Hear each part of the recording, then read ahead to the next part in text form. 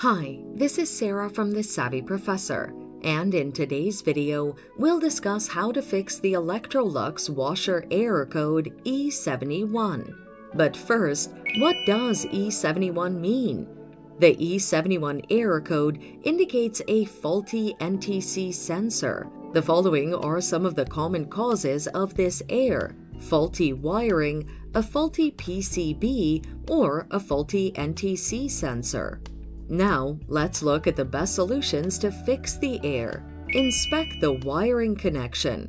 Unplug the dishwasher from the power socket. Inspect the wiring connection. You can use the user manual as a guide.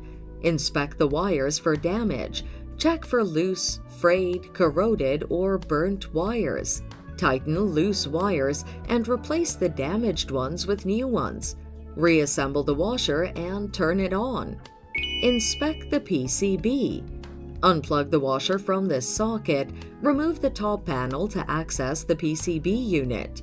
Use a multimeter to test the PCB for continuity and inspect it for damage, like burnt elements and corrosion.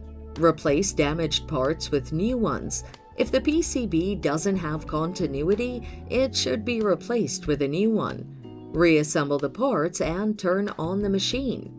Fix the NTC sensor.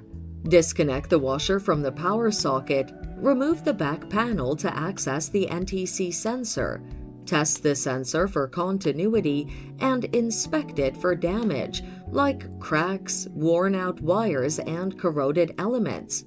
Replace damaged parts with new ones. Reassemble the parts and turn on the machine. If the machine is still not working, contact a professional for further guidance.